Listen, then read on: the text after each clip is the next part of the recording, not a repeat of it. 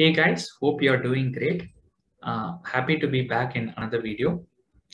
So in today's video, I'm going to talk about how do you sum a particular column, how do you aggregate a particular column. We are going to understand the basics of the group by operator. Okay. So as I had shown you in the previous video, this is another data set I have where you have like some marketing campaign data for a company where we have the name of the market, type of the audience, the source or the campaign through which they came, and some numerical data about click cost, all that. Okay. Say I as a manager want to see how much fees did we make in each country totally. So for New Zealand, how much did we make? For Russia, how much did we make? For Australia, how much did we make? I want to see the total fees, sum of the fees specific to each market. Okay. How do we do this in SQL? That is what we're going to see today.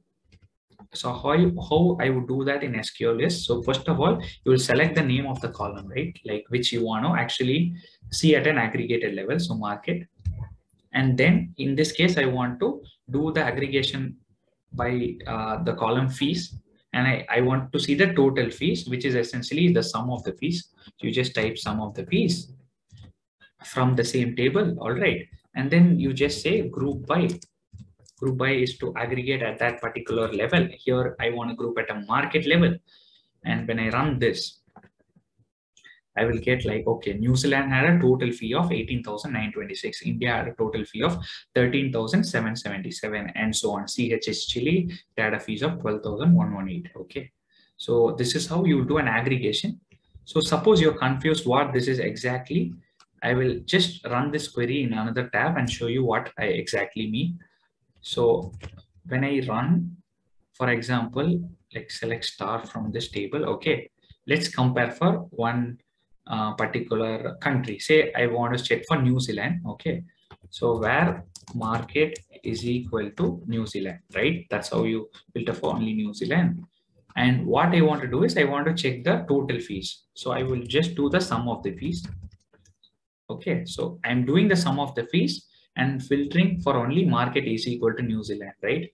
When I run this, I get the sum of the fees as 18,926, right?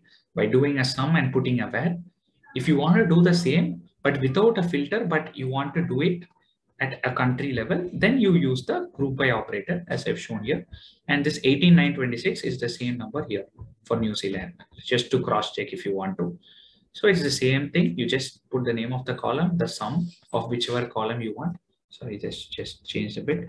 So sum of fees, market, and then you just group by market. Okay. This is group by, this is powerful to do aggregation. And same way, if you want to do it at a campaign level, you could also group at a campaign level. Okay. This campaign was a column in this particular table, right? Like we had different channel names like Google, Facebook, and all. Now you will see the sum of the fees at a campaign level. Okay, that's great. So this is basics of group by. I will continue with another topic in the next video. Thank you.